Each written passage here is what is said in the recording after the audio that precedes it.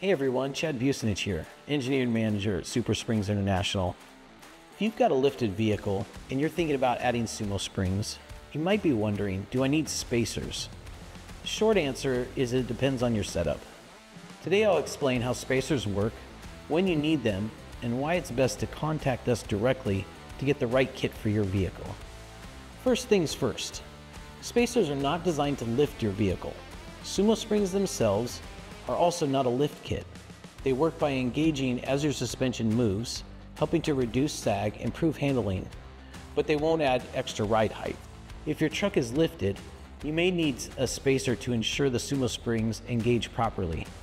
For example, if you have a 2-inch lift, you'll need a 2-inch spacer to keep everything aligned.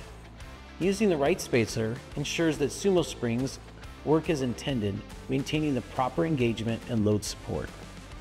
Using the wrong spacer can cause the SumoSpring to operate in the wrong part of the load curve.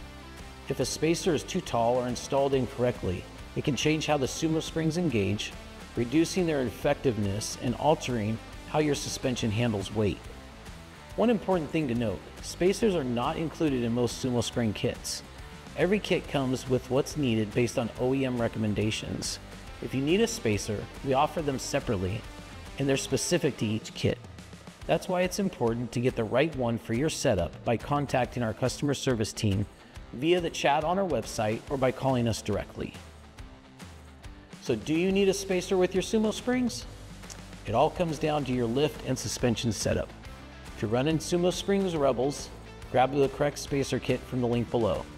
If you're using any other kit, reach out to our team so we can make sure that you get exactly what you need.